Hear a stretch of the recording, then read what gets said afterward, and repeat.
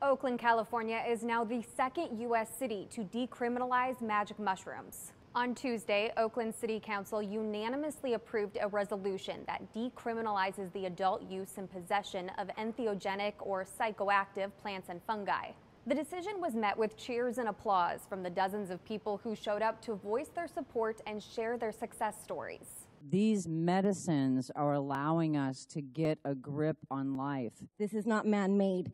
This is natural medicine at its finest. That this thing is kept in the dark that can really save lives and really create a lot of redemption and a lot of renewal for people is it's absurd. Entheogenic plants, like magic mushrooms and peyote, contain psilocybin, a chemical that can cause hallucinations, panic attacks, and psychosis.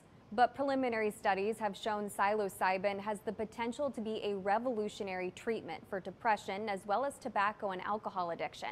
Back in May, voters in Denver approved a measure to decriminalize magic mushrooms. Oregon is also considering similar legislation.